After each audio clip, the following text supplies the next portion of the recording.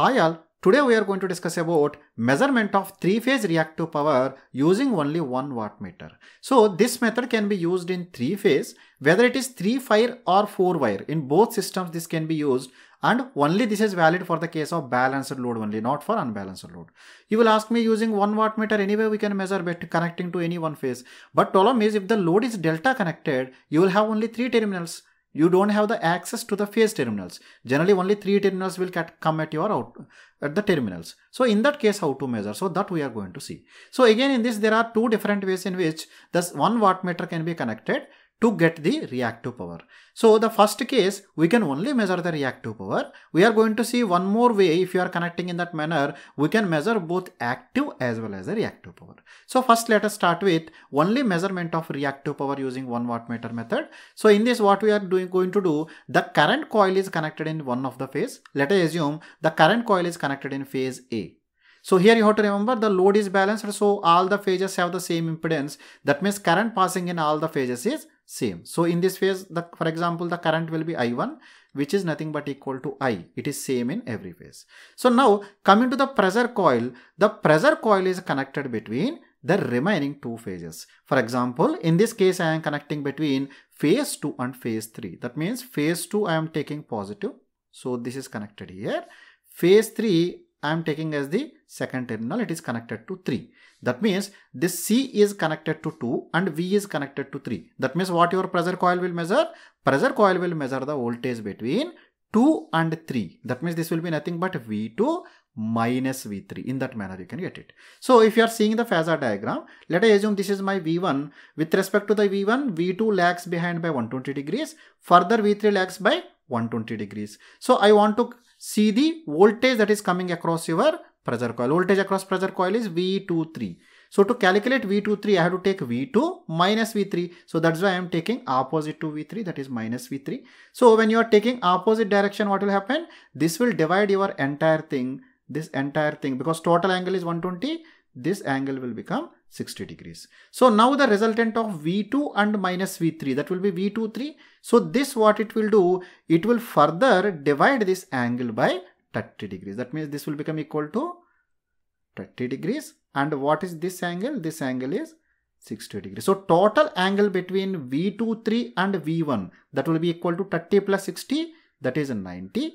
And I1 is lagging behind V1 by an angle of 5, because your current coil is measuring I1. So we can tell that the wattmeter reading, that W I can write as V23 into current passing in the first phase, that is I1, into cos of the angle between V23 and I1. Because we know the line voltage is nothing but √3 times of the phase voltage. So that's why I can write as √3 times of phase voltage I am representing as V into phase current is I into cos of angle between V23 and I1. You can see angle between them. This is 30 plus 60. Total is 90. I have to subtract 5. So this will be cos 90 minus 5. So this will become √3 times of V into I into sin 5. But we know 3-phase reactive power is nothing but 3 times of V into I into sin 5. But here we are getting as √3 times of V. I have to simply multiply with √3 to whatever is the value that is shown in your wattmeter. So whatever is the wattmeter reading, you have to multiply with √3 times. That gives your total reactive power consumed by your load. So there is one more way in which we can connect. So in this case, we can measure both active as well as reactive power using single wattmeter. But here only one extra thing will be, we need one 2-way switch. So in this case, what will be there? Your current coil is connected in any one of the phases. Let us assume it is connected in phase 1. Here the current is nothing but I1, which I am taking as the phase current I. So now coming to the pressure coil, the pressure coil is connected between the phase A or phase 1 and the second side terminal. It is connected to a switch, center of a switch. This is a 2-way switch. It can either connect to this side or this side. Whichever side we want, we can connect in that side. So either you can connect in this side, that means terminal A, or terminal B. So first we will connect to A. That means your pressure coil will measure voltage between 1 and 3. So when you connect to the B side, then it will measure between 1 and 2. Current is same, but the voltage which you are connecting is changing. So understand that I am again going to the phasor diagram V1, V2, V3. The angle between them is 120 degrees. So now when it is connected to side A, it is measuring the value of V1 it is connected to 3, V13, that will be equal to V1 minus V3. So V1 is there, V3 I have taken in the opposite direction. So what this will do, this entire 120 degrees, it will divide into 60 and 60. So I have to take V1 plus minus V3. So that will come in the center V13. This will further divide into half. That means 60 divided by half, it will come as 30 degrees. So I am assuming my current is lagging behind the voltage by some angle phi.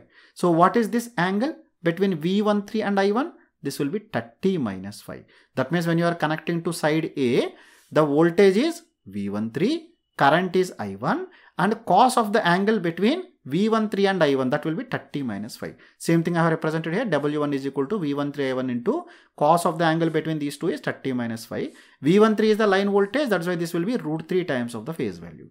So now I am connecting to switch B. If I am connecting to B, what will be the voltage measured? Voltage V1. It is connected to second side 2. So V12 is nothing but V1 minus V2. So V2 I have taken in opposite direction. That means this will divide into two parts, 60, 60. So then the resultant of these two will further divide into 30. That means the angle between V1 and V12, that will be equal to 30. And I1 is lagging behind this V1 by some angle phi. So total angle between V12 and I1 will be 30 plus phi. That means when you are connecting to switch B or B side, the power measured will be √3 times of V into I into cos 30 plus phi. So what I am doing, I am just taking the sum of these two cases, whichever readings are there when connected to A plus when connected to B. So this will become √3 times of Vi, which is common in these two. So one is cos 30 minus phi, another one is cos 30 plus phi. We know cos A minus B plus cos A plus B, that is equal to 2 cos A cos B. So this I can write as 2 cos 30 into cos phi. So cos 30 is nothing but √3 by 2. So 2 will cancel out, √3 multiplied by √3 will become 3 into V into I into cos phi. This is nothing but 3-phase active power. Here you can see we are measuring even the active power easily just using a single wattmeter, and this can be used in the case where neutral point is not available. So particularly for delta connection it is so much useful. Directly we can measure the active power and balanced delta connection using single wattmeter only. So similar is the case if you are taking difference of the wattmeter readings. So this will be √3 times of Vi into cos 30 minus phi minus cos 30 plus phi. I am doing the difference of these two. So this is of the form cos A minus B minus cos A plus B. That will be 2 sin A sin B. So 2 sin 30 into sin phi. Sin 30 is 1 by 2. So this will become √3 into Vi into sin phi. So now we know the 3-phase reactive power is 3 times of Vi sin phi. So simply multiply √3 multiplied by W1 minus W2. That gives my 3-phase reactive power. That means using a single wattmeter, I am measuring both active as well as reactive power. So if you want such case, what is the requirement? You need the normal 1 wattmeter. Along with that, I need a 2-way switch by which you can connect to any one of the phases. 2 readings will be taken and then we will add them to give the active power. Difference multiplied by √3 will give the reactive power. Or if you don't want to do that, only connect in only one circuit, then current coil is connected in any one phase. Pressure coil is connected between the remaining 2 phases. So in that case, whatever the reading is shown by your wattmeter multiplied by √3, that gives your reactive power. I hope how the measurement of reactive power in balanced 3-phase 3-wire system using only 1 wattmeter is completely clear to you. If you still have any queries, you can leave your comments in the comment section below. I will answer to your queries from there. Thank you. Thank you very much.